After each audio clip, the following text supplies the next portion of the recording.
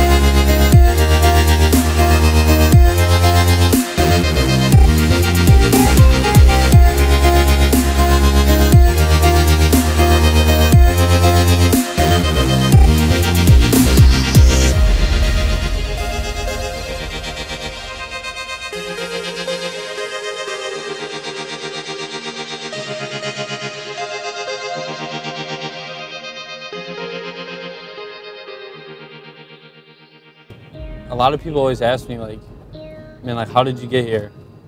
And the simplest answer is that, like, I worked my ever-living ass off for this, and I always played up. I always challenged myself. I played with kids that were 2 years, 3 years older than me. When I was a freshman, I was playing with seniors and stuff like that. And I always pushed myself, whether it was on the baseball field or whether it was in the weight room, as you guys are seeing now in videos. You know, that's just my daily life, and that's what I really try to do each and every day, is just bust my tail. And